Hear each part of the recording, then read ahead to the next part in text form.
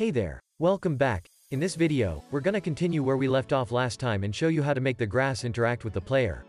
We'll also fix some issues and make some improvements to make the grass look even more amazing. So, let's dive right in. First, let's fix the issue with the grass shader's reflections. As you can see when we're moving the camera slightly, the reflections on the grass look strange. So, let's solve this problem. The solution is simple, we just need to adjust the smoothness value of each pixel. We can achieve this by multiplying the smoothness value by a color channel of the texture.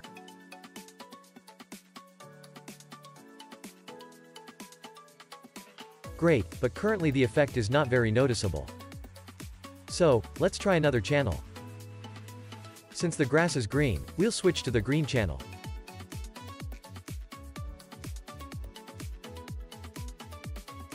Much better now, let's move on to the next part. Next, we'll implement collision detection between the grass and the player. But first, we need to let the shader know the player's position so it can calculate the vertex displacement values correctly.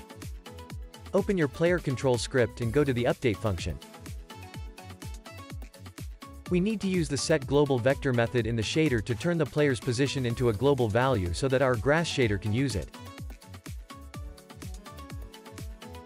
To use global values in shader graph, we need to create a variable with the same name as the one in the script.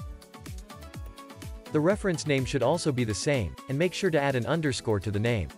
Then we need to uncheck exposed. This way, we can get the player's position in the shader. When the player approaches the grass, the vertices of the grass model should move in the opposite direction of the player's position. And when the player leaves the interaction range, the vertices of the grass should return to their original position. First, we need to get the distance between the vertices and the player.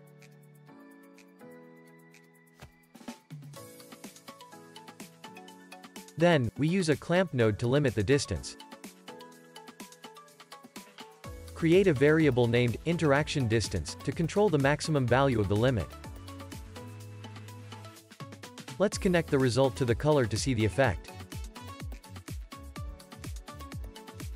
Now when the player gets close, the color of the grass will turn black, which means the displacement value is 0. However, those outside the interaction range are white, which is 1. This is the opposite of what we expected, so we need to make some corrections. We can use a remap node to solve this problem. We need to remap the values from 0 to the interaction distance to a range of 1 to 0. Make sure to swap the positions of 0 and 1 in the output values. Let's see how the result looks now. Great, now the colors have been swapped. Let's adjust the value of interaction distance to see if it works properly. Next, we need to determine the direction in which the vertices should be moved. To calculate the direction vector between 2 points, we simply subtract the starting position from the target point's position, and then divide by the distance between the 2 points. This will give us a normalized direction vector with a length of 1. First, subtract the player's position from the world position. Then, we can use the normalized node to convert the vector's length to 1. Next, create a variable to control the strength of the vertex movement. Multiply the result by the interaction range. Finally, add the calculation result to the wind displacement.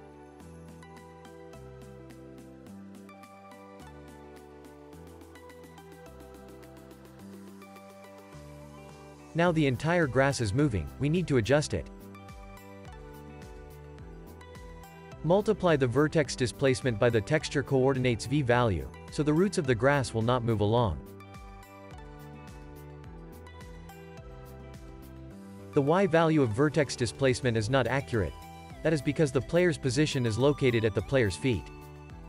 Therefore, we need to move the player position in the shader upward by the radius of the collider so that the grass displacement will look more normal. Next, let's go back to the shader graph. We need to multiply the y value of the displacement direction by -0.5. Press the play button to test it out. Great, we have successfully implemented the collision between the grass and the player.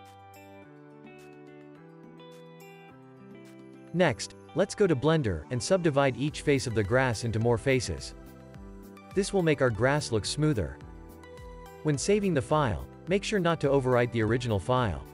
Then, let's go back to Unity and remember to assign the grass shader first. Open the grass prefab we created and drag the grass model with more faces into it.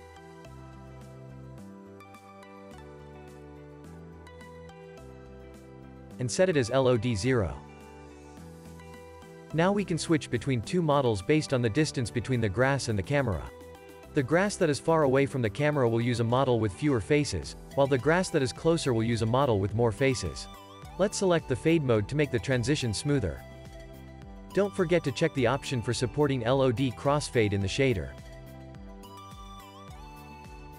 Finally, we can also disable shadow casting for the grass that is far away to reduce performance overhead.